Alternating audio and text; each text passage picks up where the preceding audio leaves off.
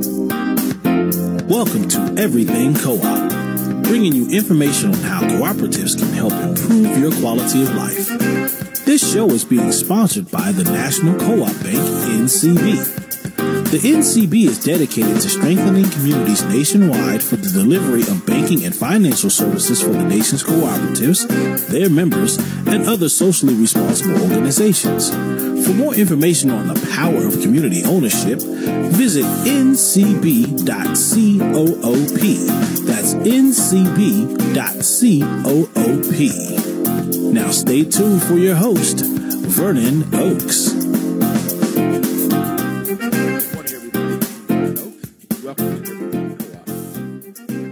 This morning we're in Birmingham, Alabama, and we have the distinct pleasure to have Mr. Cornelius Blanding, who's the Executive Director of the Federation of Southern Co-ops, as our guest this first half of this show. Good morning, Cornelius. Good morning. Okay. Are you all set today? Well, we're getting set. Okay. Tell me, well, first off, a little bit about you. You told me that your parents have both of them a fourth grade education, and you were the first one in your family that got a college education. Well, first of all, good morning, Vernon, and it's a pleasure being on this show again, and I always feel at home when I'm here with you. But yes, I'm originally from Alabama, and my mother and my father both had me when they were very young. Married and had me when they were teenagers. And unfortunately, neither one had an education. They dropped out of school to start a family, basically.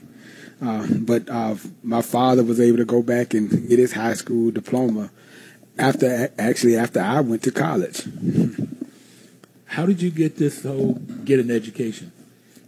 To be honest with you, I don't know. I think I played sports growing up. And when I started being introduced or even understanding about colleges was because of baseball. And some of the coaches coming to talk and possibility of going to college to play baseball. And so that's when I started having those kind of conversations. But when I started having them, I soon realized how important it was to my mother for me to go to college. Because actually, I didn't think I was going to college. I was actually planning to go to the Navy. Okay. And had a recruiter, and the recruiter was coming by my house regularly every day, and we were all the way up to the point of I was at the point of signing up and going to the Navy, and my mother broke down and started crying, and she said that I thought you would be the first one in our family to go to college, and that's when I realized how important it was from her emotions and her reaction. My grandfather, sober or drunk, said, get an education, boy, get an education, boy. It was always instilled from a young kid, and that was it. And my mother, too, very much played a big role in it. So how has this education affected, and how did you get into co-ops with this whole thing? Well, I think education is as valuable as you make it. And for me, my perspective is that it's centered around the relationships that you make while getting an education. Hopefully you're in the room, you're in the same space with other folks who have a desire to learn, to get an education. And that is the bridge. That takes you everywhere.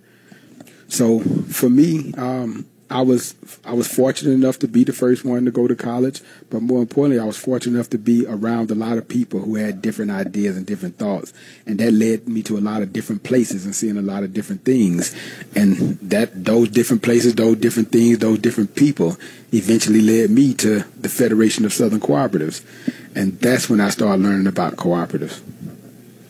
About how old were you when you learned about Federation? I was in my early 20s. So it was not long after I finished college. The Federation was one of my first real jobs. I've done some interns and I've done some jobs here and there, but in terms of a real job, it was my first. Fantastic. I really wish I had learned about co-ops in my early 20s. That would be great. I was in my mid-50s. Okay, so never too late, though. Okay. So what is this? You're having your annual meeting this weekend. What is that about? What are you doing here? Yeah, so I'm the executive director of the Federation of Southern Co-operatives Land Assistance Fund. The Federation is a 52-year-old organization. It's an association of black farmers, landowners, and cooperatives. In essence, we're a cooperative association. We're a cooperative of cooperatives. So as part of our organization, we're structured by primary cooperatives that people have directly in their communities. We're structured as a secondary cooperative where we have these state associations or association of cooperatives based in each state. But we're also a tertiary cooperative. We're a cooperative of all those cooperatives. So a very unique structure, and this structure has been around since the Civil Rights Movement back in 1967, 52 years ago. Every year, as an organization, we have an annual meeting. We, first of all, take care of the business of the organization. But second of all, it's an opportunity for all of our cooperatives, all of our states, all of our membership to come together and to really celebrate each other, to learn from each other, to network. And then we have a good time. So we're here for the 52nd annual meeting, but we're also here celebrating Reverend Jesse Jackson. We have something that we've been doing for about 18 years now called the Estelle Witherspoon Lifetime Achievement Award. And that award is in honor of and named after Estelle Witherspoon, who was a founding member of the Freedom Quilting Bee, a quilting cooperative down in Wilcox County, Alabama, one of the poorest counties in Alabama. And that was a way for people to move past their immediate situation and to live. But Wilcox County and the Freedom Quilting Bee were one of the, and Miss Estelle Witherspoon was one of the original members of the Federation in terms of helping found the Federation. So this honor isn't named after her, but we honor somebody every year who's committed a lifetime of work in rural communities with black farmers and landowners and or with cooperatives. And this year we're honoring Reverend Jesse Jackson. Fantastic. I get this quilting bee, and I love quilts. Both they keep you warm, and they can be quite beautiful, artistic even. So you have this dinner in honor of her. You named after her, and that's tonight. That's tonight. So what do you do all day, though? So interesting that you ask, because our annual meeting is an event. It's a weekend. It's 3 days: Thursday, Friday, and Saturday. And for those of us who really like to kick it all the way to after, it goes to Sunday. Okay. Yeah. But on Thursday we start off with a board meeting. So we're really taking care of the preliminary part of the business of the organization. So we have a board meeting this morning, every Thursday morning prior to anything else. Then we go to... Wait, just this board thing for people to understand. How people get on the board and what is the board's function? Okay. So for any organization, any business, but especially a co-op, governance is extremely important and it's required. But as a federation, again, I told you, we're a multi-state organization. We're a regional organization that operates in multiple states. We're actually chartered to work in 16 states and the District of Columbia. Okay. But we've normally had board representation from anywhere from 7 to 9 states based on how active our state associations are, because they're the ones who elect our board members. So as an organization, we have individual members, black farmers and landowners primarily, but other rural residents. They make up cooperatives. They join cooperatives, organize their own cooperatives. Those cooperatives in each state have representation in that state and what we call state associations. So I use Mississippi as an example. Mississippi has 22 cooperatives in the state of Mississippi. So our state association is comprised of 22 representatives of those cooperatives. That's the board of the state association. They would then elect amongst themselves one person to represent them on the board of the federation. So we have board representation from right now 7 states. So we have 7 board members. They're elected from their state associations who are elected out of their co-ops.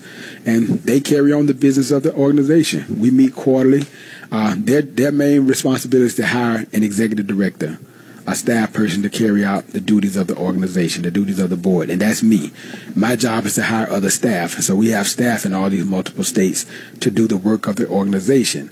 So my job is to really set the agenda based on the guidelines, the vision, the mission, the framework the board has set in terms of where this organization is going. And that comes from their involvement, their participation with the membership. So that is the structure that governance is extremely important in a co-op. Matter of fact, any business, but it's extremely important in a co-op. So today I know you have a a couple round tables at 2:00. Yes. And so again, this is an event for us. So after the board meeting, we have a lot of partners, a lot of friends and partners, such as yourself. And I know the host of this show is the National Cooperative Bank, and they're one of our valued partners in this work. And so we have partners, friends and partners like you, Vernon, like this radio show, Everything Co-op, like NCB, who's in representation at this annual meeting. And so we decided to look, we have to take advantage of this opportunity. We have people down for 3 days, 2 and 3 days. And what is it that we can do that we really maximize our relationships? And so we do have a cooperative roundtable every year alongside a heirs property roundtable.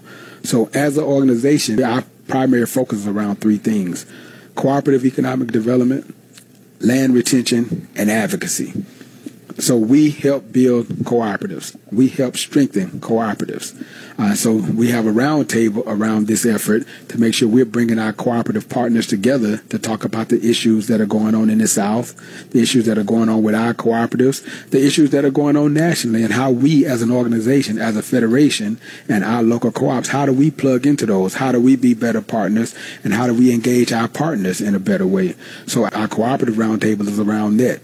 But we also have an heirs property roundtable that goes on simultaneously, and that's about land. It's about protecting, saving, expanding black-owned land, one of the issues as an organization. But this roundtable is bringing some of those stakeholders together and talk about issues that are important in this land retention effort. And one of those issues, the main issue for us, is heirs property. And so this roundtable discusses heirs property. Okay, so I got that, and I was amazed that in the 1930s, how much land we own, blacks own.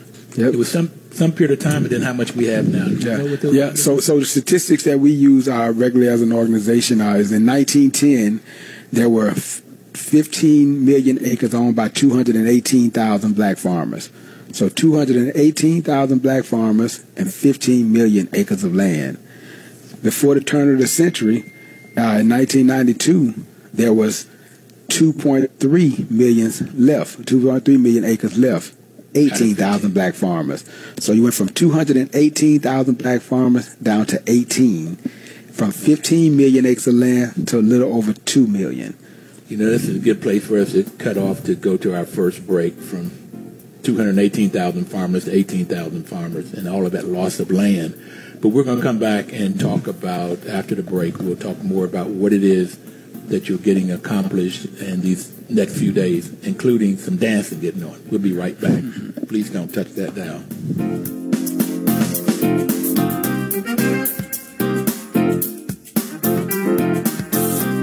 Washington, D.C.'s News Talk, 1450 AM WOL and 95.9 FM.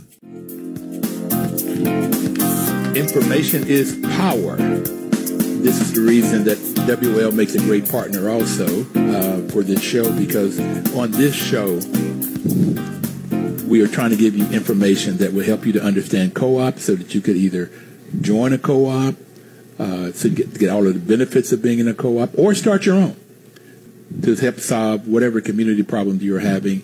And this is what the Federation has been doing now for 52 years in 18 states in the District of Columbia, with 7 states having a very, very active participation and 7 board members on their board.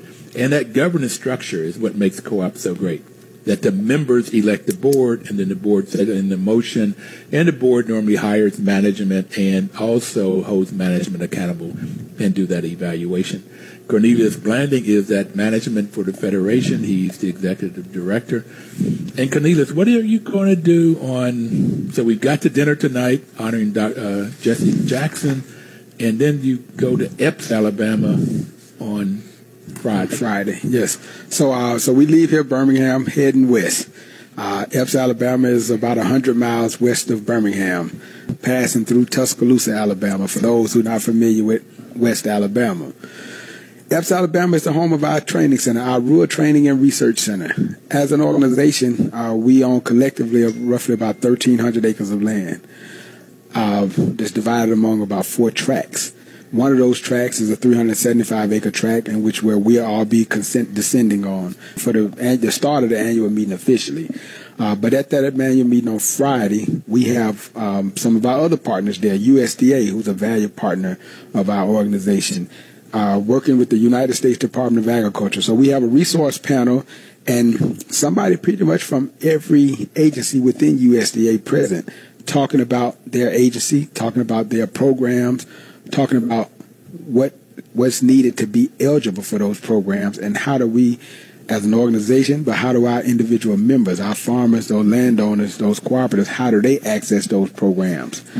So that's on Friday, and then we finish up with workshop. We start workshops in between, workshops again on cooperative development, workshops on credit union development, workshops on heirs property and other things, forestry tours. So a number of activities to really keep our membership engaged and understanding what's there at their training center. More importantly, what do they have access to through the partners, and what work the staff will support them on. Well, I know you came on to educate me and the audience on when there was a government shutdown, how that government shutdown passed its way through to really hurt the farmer. Mm-hmm. Okay, so that they could not get the loans that they needed or work through USDA to get whatever loans that they needed so they could start their planning and all of that. Mm-hmm. So these are the kinds of things that you'll be talking about there? Yeah, well, as you know, we're long past the government shutdown now. There's still a lot of remnants from that, because when resources dry up, they leave some residue somewhere. It's usually left with the least of these. But we have the agencies down really talking about a number of things. One, continue to strengthen the relationship, and really getting a good understanding one-on-one about what these programs are about and how they can be utilized, and more importantly, why they're so important. So we're a number of things, and it'd be a chance for the government agencies, for USDA, to listen to some of his clients, our members. Okay. So that's what you have Friday morning, Friday afternoon. Then what else do you do on Friday? So on Friday after that, we have a series of workshops. We have a cooperative panel to start off with, where we're bringing co-ops from 4 different states there to kind of talk about their co-op, their work, and the rest of the membership, the rest of the audience can hear from them and interact with them. We give updates on the Farm Bill, which is extremely important for everybody in this country, but especially for farmers and landowners. It kind of dictates the programs that they have access to. It dictates the resources and where they will go. So we'll be talking about that so that our membership and our folks understand that, and also giving USDA an opportunity to answer questions and talk about things that we might not know, or some things that are just coming down the pipe. But then we have a series of workshops. Our workshops this year include some credit union roundtables. There's an heirs property workshop, as always. There's a cooperative development, finance, and marketing workshop, as always. But then there are things like farm safety, food safety training that we do. So a series of workshops that we think that benefit the members based on the work that we've done throughout the years and some of the challenges we've heard. We try to cater our workshops to that so people can get some questions answered and get new information. So you're really looking at the 5th principle of cooperatives. That's training, information. Constant, exactly. So that constant education is a big piece for us. Training and education. Yeah, that's exactly what Friday is about for us. That's what the programs of the organization are about throughout the year, but that's exactly what Friday is about. That's a big piece of one of the reasons I like co-ops. It's trying to help everyday people learn how to run a business, how to get a loan, how to solve conflict, and all of that. Okay, so that's what you're doing. You got anything else? I mean, you haven't got to the best part of Friday for me. Yeah, that would be that entertainment, the fish fry, the fish fry and entertainment. Yeah, so we can't get together and put out all this information and work and talk and network without having an exclamation point at the end. So the fish fry is usually a hit for everybody. So we're gonna fry up some fish, we're gonna eat some fish, we're gonna eat fish and take in some libations and some dancing, which you always love, Vernon. Yep. Like moving the body. One of my grandchildren told me when she was 3, move the body, Poppy, move the body. And that's sort of the same thing my doctors tell me. Okay, so now we go into Saturday morning. Mm-hmm. And so Saturday we get down to the crux of the business, the crux of the organization. We start out with a prayer breakfast. So it's important to kind of get people moving around, and we do a prayer breakfast. This year we actually have a Miss Maddie Mack Pretty Hat prayer breakfast. Miss Maddie Mack was a longtime board member from the state of Kentucky, and she was known for some beautiful hats she would wear around the annual meeting and whenever you saw her. Miss Maddie Mack would always say to the women in the crowd during the annual meeting that you women got to get back to wearing your hats. And so, unfortunately, we lost Miss Maddie Mack this year. And we decided to, one of her favorite events during the annual meeting was that prayer breakfast and the opportunity to wear her hats and talk about her hats and really kind of push everybody else, all the women, to start back wearing hats. So we decided to honor her in this prayer breakfast this year. So we got the Miss Maddie Mack Pretty Hat prayer breakfast. Then we do that business. We have the annual business meeting where the board gives its reports, the officers of the board gives its reports to the membership, and we take care of any new business. And then I, as executive director, go over to pretty much talk about the state of the Federation so that the membership understand their organization.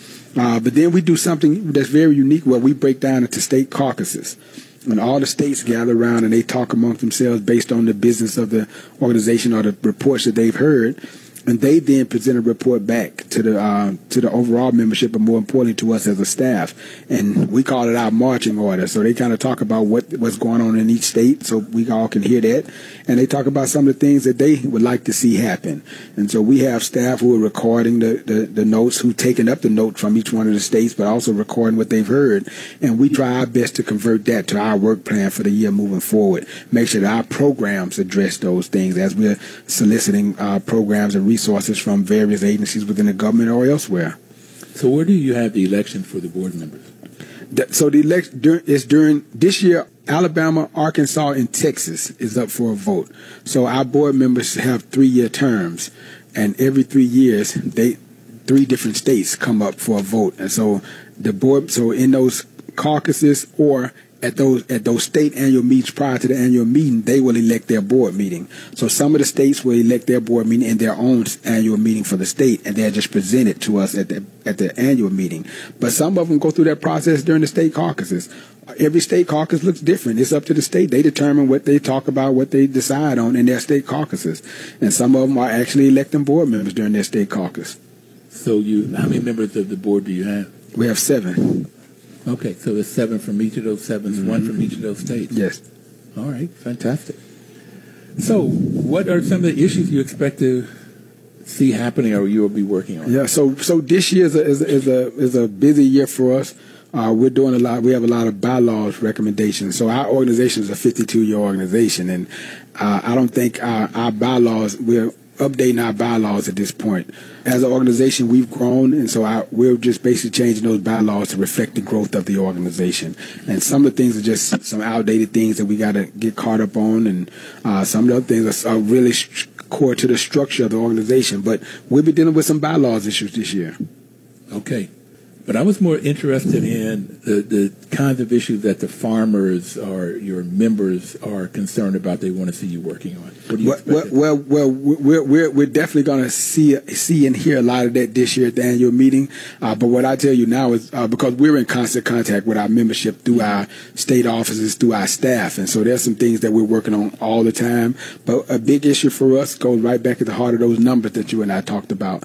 That loss of land from 15 million acres to a little over 2 million acres.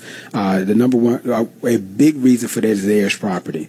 And so we're constantly dealing with our membership on issues around heirs property, how to save and protect their land, how to put it in wills or estate plans and et cetera. But how do they secure their land?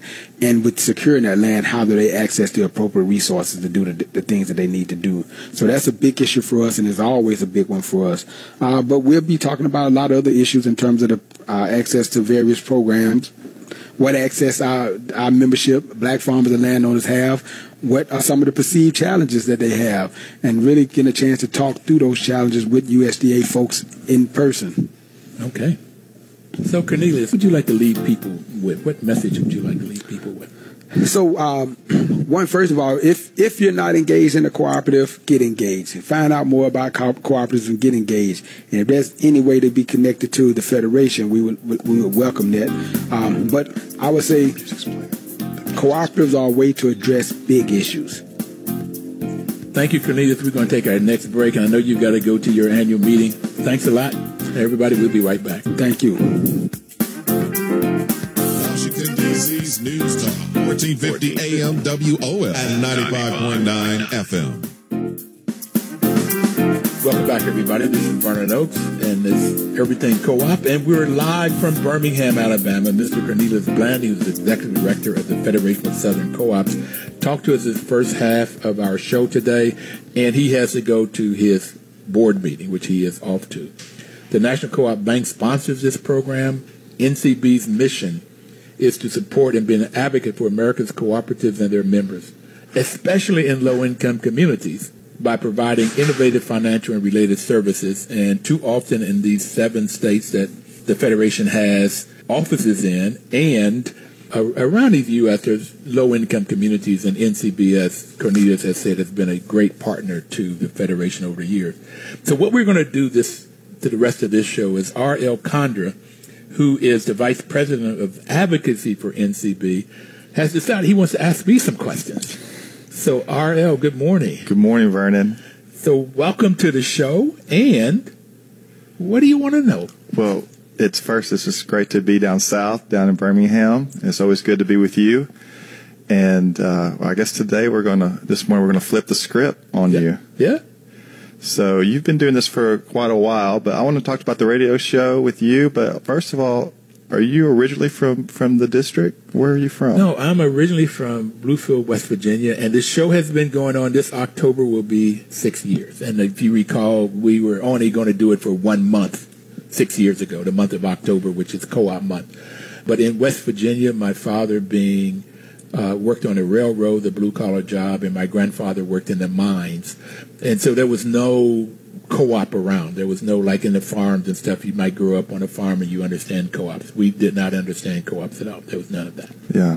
Well, you said you did the show for 6 years. How did you become involved with the show? How did the show originate? Wow. Where did that come? I think this is a great little story that you tell. It's really fascinating. Great question is that I learned about co-ops when I started managing them. I have a property management company, so that's where I learned about co-ops. I started managing limited equity housing co-ops and regular market rate co-ops. And I got fascinated with this model when everyday people, sometimes did not have a high school education, would make really great decisions, long-term decisions on what was best for all of the members of that housing. And the housing could have been an apartment building for people out there that don't know what a co-op. It could have been an apartment building turned into a co-op where the members owned it. So I got interested and excited about it. So I joined the Potomac Association of Housing Co-ops, which is a regional, D.C., Maryland, and Virginia, and got active there. And then I joined the National Association and then became their president. So as the president, my cousin Pat Thornton invited me on her show in WOL. And so I went to her show to talk about housing, in particular housing co-ops. And when we came out, Karen Jackson, who runs that show for WOL for Kathy Hughes Radio 1, she came out and put her finger in my face and you should have your own show. Okay. And I didn't think about it, but that's how it came about. And so Pat produces the show in D.C., and I like that you've been our producer on the road, and thank you for that. You're welcome. And so it's just, again, it was going to be for 1 month to celebrate Co-op Month 6 years ago, and people seem to like it, and I've had most of the people in major positions in the U.S. on the show. And I'm getting now where we used to have to go and sort of beg people to be on. Now I get people calling to say they want to be on. Yeah. And it's great. I really enjoy it. You know, you mentioned that when you stepped out, that you were asked, you should do your own show. So you did not have a radio background or anything like that, right? You did the interview, and then, I mean, this is like America's Got Talent kind of thing where they just kind of found you. Well, kind of, sort of, and I had been on WOL, which would be now about 25 years ago, for 2 seasons, like 4 months each. And the show was called Home Ownership, Making Your Dream Come True. And so we were talking about the process of buying a home to try to help everyday people buy their own home. A friend of mine who was a Stanford graduate MBA, he asked me to be on a show. And at that point, asked me to host it. And I was going, are you crazy? Me? So we did it. And then WOL was on 4th and 8th Street Northeast, and Kathy Hughes had a little trailer. And I would see her every day, and she would give me pointers on how to improve my show. And that was just really great. Now, I've been out there 6 years now, and they have 53 stations and a TV station. I haven't seen her one time, and would not have expected to. She's just grown like that. But she's a phenomenal lady. So she helped me. So this time when Karen said, with Finger in Face, you should have your own show, I wasn't scared of it because I'd had it like 20 years before. I'd had an experience of being on a show. Wow. What are some of the changes in the co-op industry? Since you've been doing the show, you have interviewed all types of people from the industry, different sectors of the co-op sector and the co-op industry. What are some of the changes that you've seen over the years? Some of the trends, maybe. Well, what the main trend is that co-ops are developed to solve community problems in the most of cases. If there's a housing shortage, you create a co-op to help it. If there's employment problems, you can create worker cooperatives to solve that problem. If there's something wrong in the Anacostia River and it's dirty, you could create a co-op to help clean it up. So in this case, we're here in Birmingham because when they were trying to vote, the folks in power wouldn't sell the black farmers gas. And the sharecroppers, they kicked off the land because they know that if people have the right to vote, then that gives them power in a democracy. So they created a co-op to buy a truck here and go across state lines and buy their gas. So there was a problem, and the community came together and shared whatever limited resources. Each individual farmer could not have bought a truck, but they can share their resources and then accomplish what they could not do individually. Their financial resources, their experiences, their talents, their time, and put that together into a co-op and then get what they need. And like I said earlier, making decisions that's best for the group and not necessarily what's best for the individual. That's the main thing, the trend that I have seen in every co-op. The only thing that just seems to be a bigger need, if there's anything sort of like in this environment of the tax cut helps the rich and the powerful capitalistic companies, that tax cut. And so the folks at the bottom end don't get it, and this gap, this equality gap, this income gap gets bigger and bigger and bigger. The rich get more and more, and the poor gets less and less. Yeah. Okay? And so there's just a much bigger need to me right now of co-ops, of people in that bottom end forming co-ops, and then just basically taking charge. Yeah. I mean, we now have presidential candidates talking about co-ops, and they're part of their economic plans, and the governors have put in place some of these things, and cities have passed legislation to help create more co-ops and provide technical assistance. It's just really taken off. Even since I've been doing this for the last few years, it's just really a very popular trend. Yeah. So DeBasio in New York they put up like $2.5 million each year to help worker co-ops get started and give them the technical assistance and the training to help them get started and going. In Madison, Wisconsin, it's been about $1.5 million each year for that. I think 5 years that they put in place. Richmond has a communities building wealth group that sort of, how can you help people build wealth?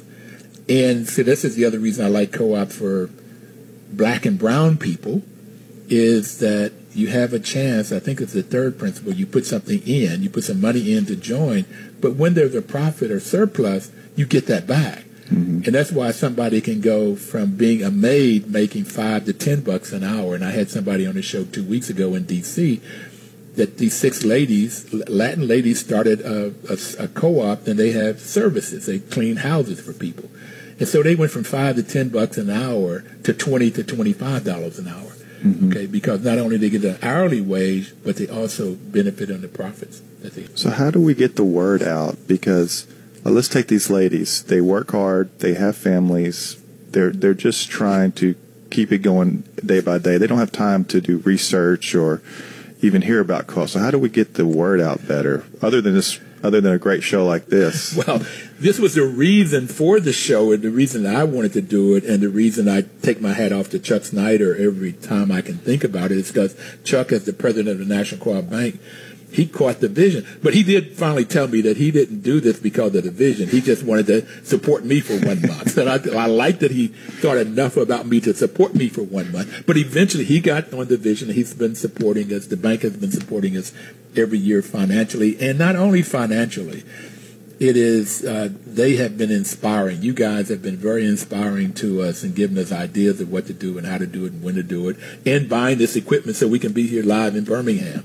So, and this is, again, why I like the co-op world.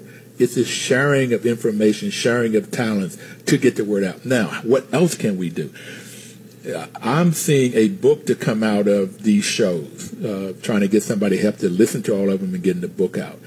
I haven't figured out how to do it, but I've talked to a couple of people that they could come back and listen to each show and do a press release to send it to the Wall Street Journal and the Washington Post and the New York Times and the Chicago Herald or whomever, and talk about this co-op and how we can get it out. Jessica Gordon-Nimhart, who wrote the book Collective Carriage, has been working on a project to take that book and put them into what I call cartoons. They have another term for it, but it's in books for children. Mm-hmm. Okay, and then get those into schools. But we've got to look for more and more ways, and that's why it's a great question, Ariel. More and more ways of getting people to understand co-ops and see how they can get them done. Sounds great. Well, I have to thank Chuck Snyder, too, because I am not a radio person, and I'm now on the radio. I should have called my mom, told her to tune in. Yeah. So it's great to be here with you, and I've really enjoyed producing the show, helping produce the show with you on the road. And it's always good to be down south, down in Birmingham. So. Well, you being from Arkansas, I guess it really makes you feel like home. Me being from Bluefield, West Virginia, you can see a lot of the similarities growing up in the South down here. Yeah. Yeah. Well, our webpage is everything.coop, www.everything.coop, and you can tell your mom in about a week or two, Pat will have this loaded up on the webpage, and your mom can go in and listen to it. And anybody else out there that want to listen to this show or the shows from the last 6 years can go on. All right. Well, I've listened to enough radio. I know that we can do a tease. So in the next segment, I'm going to ask you who your most memorable guest is. So I want you to think about that, and we will talk about that at the next turn. Okay. So we'll get ready to take our next break. All right? That sounds good. I don't think we're ready. So let me just say this about this. There's not one guest that's my favorite guest. I've got many of them. So during this break, when we get ready to come back, I'll try to list 4 or 5 of them. And what they've said that has sort of stuck in my brain. Dame Pauline Green and Papa Sin. Yeah. And there's a guy from NCBA, and I can't remember his name. He said something on the show that I'll never forget. So it's just been a lot of people. Just a lot of people. Mm-hmm. I don't know how much more time we'll have after that, but we can talk about a lot of different things in terms of what the bank is doing. And I really want to go back to your question. Maybe I'll spend a little time now back in this question of what are some of the things that I see in the co-op. The one is getting people involved, like in credit unions. There are consumer co-ops. Consumer co-ops are those co-ops that are owned and controlled by... I hear the music, so we'll be right back, everybody. Please don't touch that dial.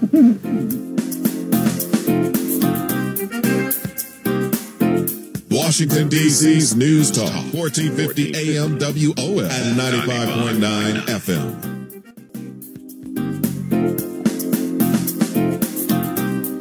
Welcome back, everybody. This is Vernon Oakes. The program is Everything Co-op, and I am being interviewed by RL Condra, who's the Vice President of Advocacy for the National Cooperative Bank. And we're live in Birmingham, Alabama, where we're down here for the Federation's 52nd annual meeting. So Birmingham is hot. And there's a lot going on. There's some great people that we get a chance to meet with and talk to. And then we'll go to Epes, or at least I'll go to Epes. RL's going back to D.C. on tomorrow morning, but I'll go to Epes, Alabama, and I'll have a chance to just really talking to home folk. So, RL, what other questions do you have? Well, I have to say, the thing I'm jealous about is not being at Epes to see all those great people and all that great conversation. But Cornelius mentioned this the fish fry.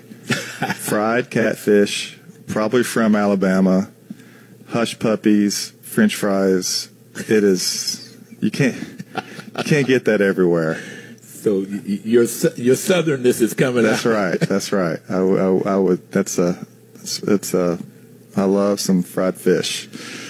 But one of the things I want to ask you, Vernon, is, we mentioned this, your most memorable guests. And you touched on it a little bit, but are some of the things they talked about and some of the impressions they had on you? Well, that first month, I told you 6 years ago, October, we had guests, and Papa Sin is a short man, very dark-skinned, from Senegal, and he works with the NCBA.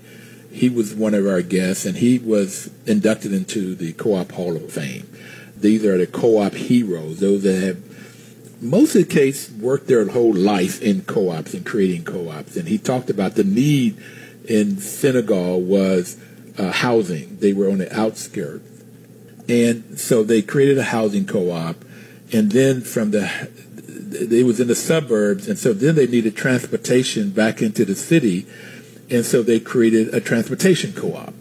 So based on the need, and then there, as the housing, as it grew, this community grew, and the kids were going to school in the city, they figured out they needed their own schools in the suburbs. So they created a school co-op.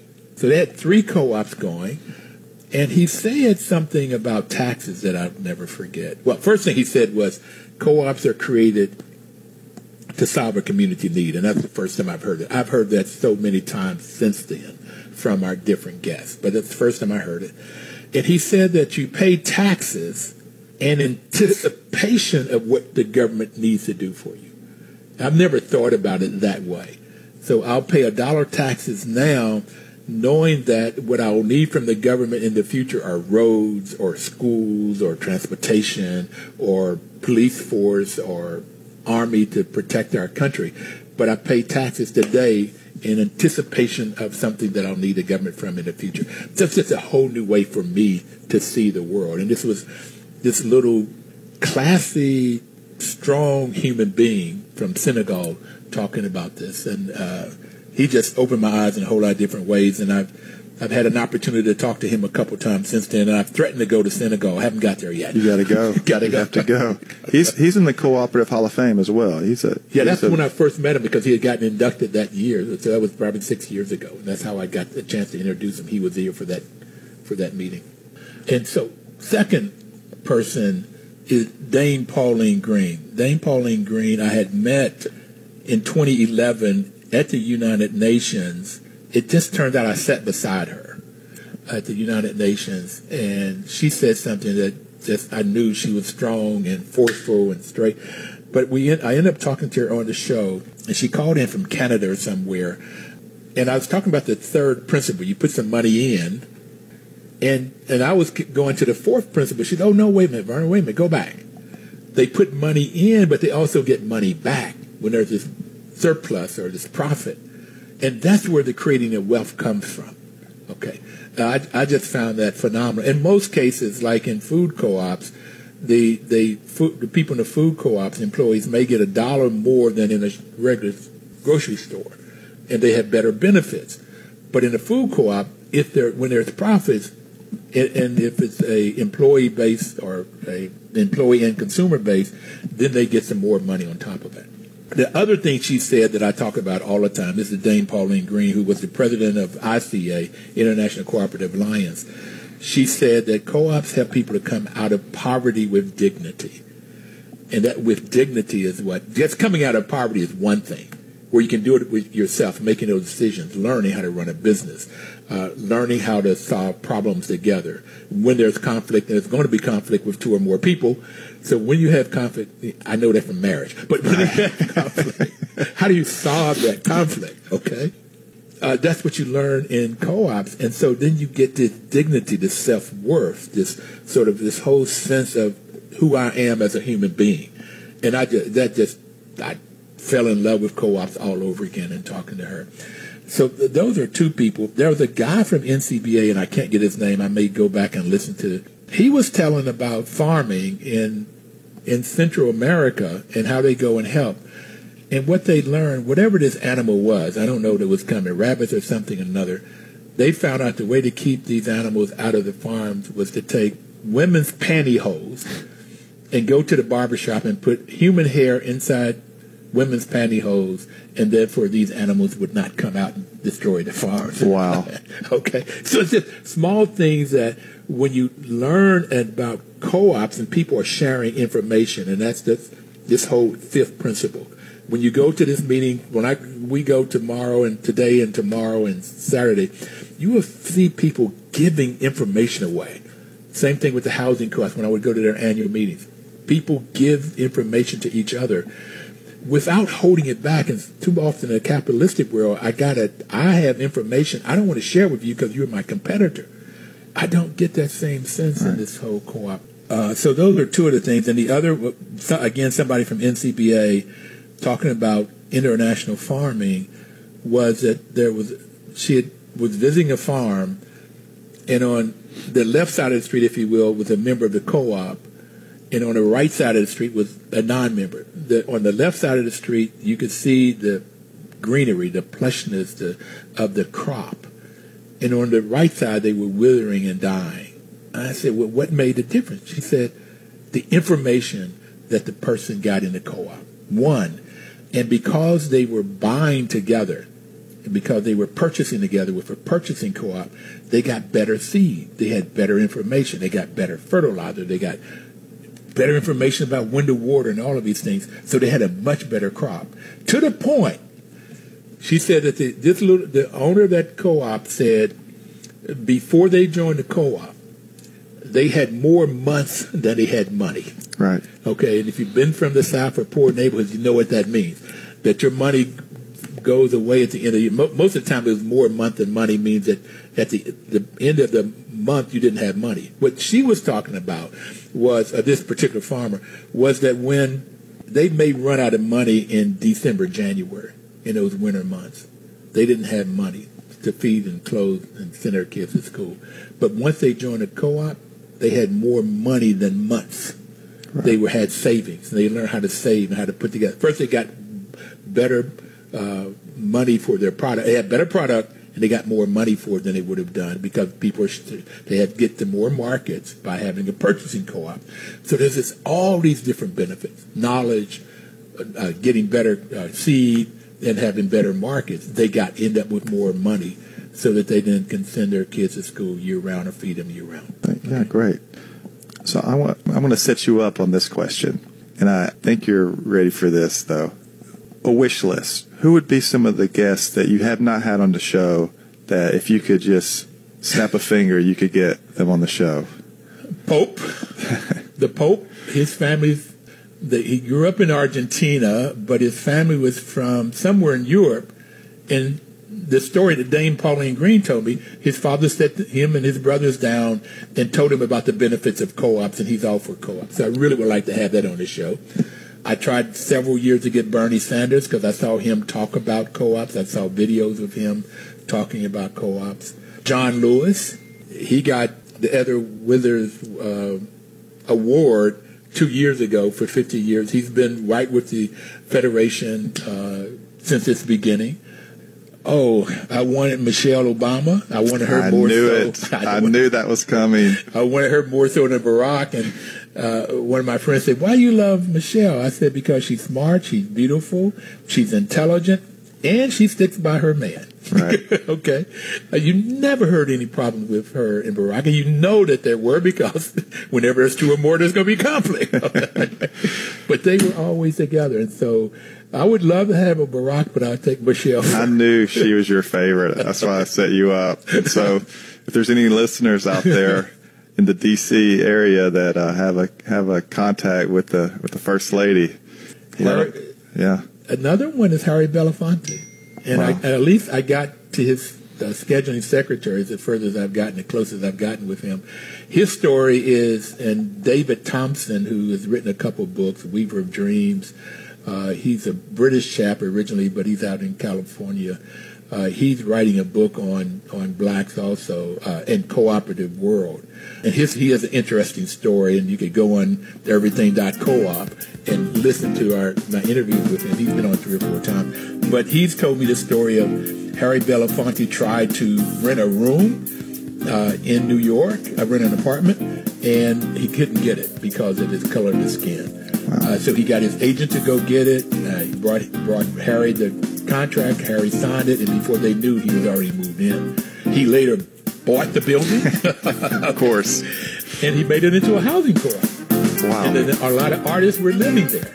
Washington, D.C.'s News Talk, 1450 AM WOL and 95.9 FM.